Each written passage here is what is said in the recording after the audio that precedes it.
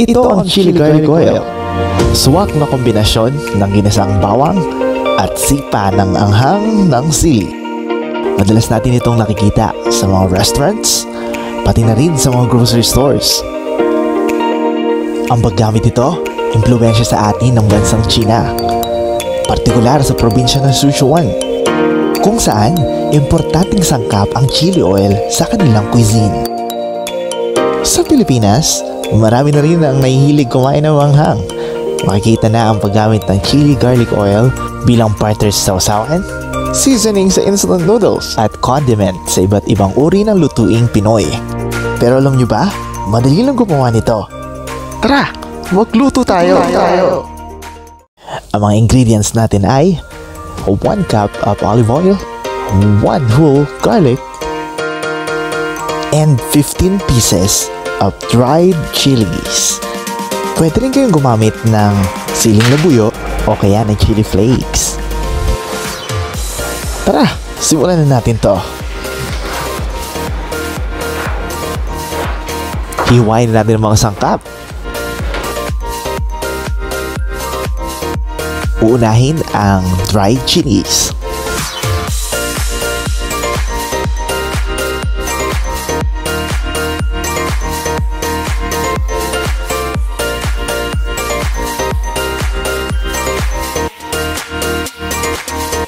Tapos ito,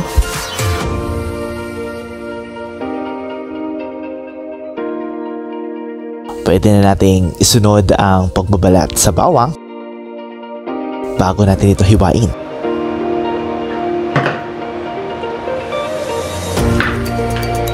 Pwede niyong subukan ito.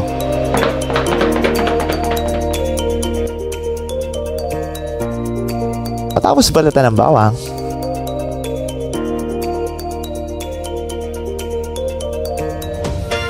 hihiwain natin ito.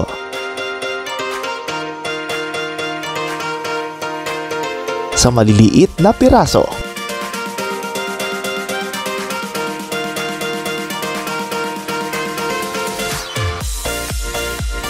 Ngayon ready na ang mga sangkap, sisimulan na natin ang pagluluto.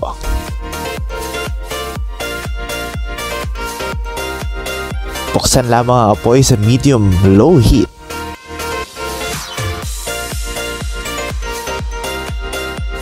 Kapag mainit na ang kawali, ilalagay na ang 1 cup of olive oil. Hayaan lamang itong uminit saglit. At pag mainit na ang olive oil, pwede na isunod ang hinayat na bawang.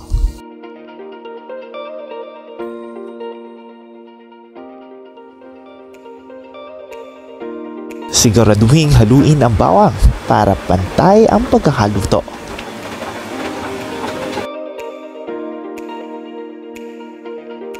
May iwasan din ito ang masunog at pumait ang ating bawang. Pag medyo mapula na, pwede nang ilagay ang hiniwang dried chilies. Muli natin itong hahaluin. Patuloy lamang sa paghahalo para maiwasan ang hindi pantay na pagkakaluto ng ating chili garlic oil.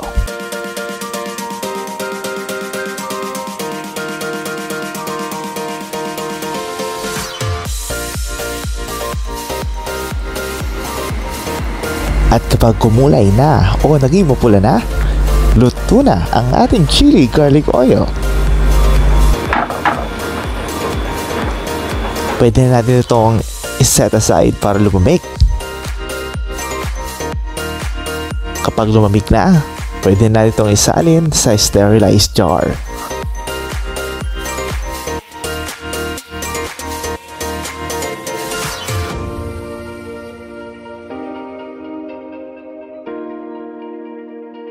Kailangan malinis ang ating lalagyan upang tumagal hanggang 3 buwan ang ating chili garlic oil.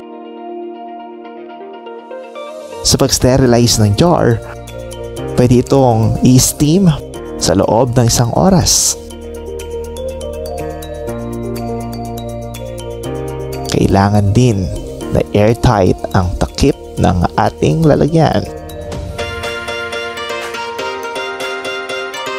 At ayan, meron na tayong chili garlic oil.